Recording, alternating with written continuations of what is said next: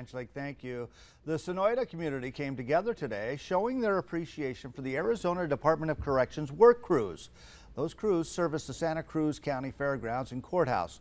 News 4 Tucson photojournalist Ricky Vasquez shows us how they were recognized. It's new at 6. They take care of everything down here. They make our community shine.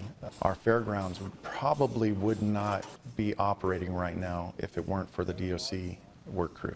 And about 5 or 6 years ago, we decided to acknowledge them and thank them for their service.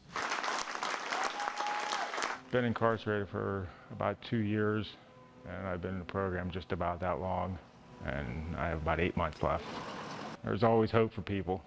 You know, you're willing to work and keep a straight head, you can do whatever you want. I'm looking to get into a bit of construction.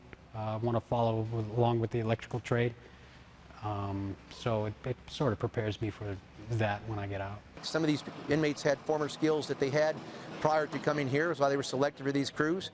It gives them an opportunity to keep on those skills and keep those enhanced so that they're fine-tuned when they get back out there, so that they can be out and become a productive member of society again and hopefully stay out of prison. They're serving their time, they're paying their debt to society, but on top of that, these DOC work crews are taking an extra step to serve their time and give back to their community. They need to know that the community appreciates their extra effort.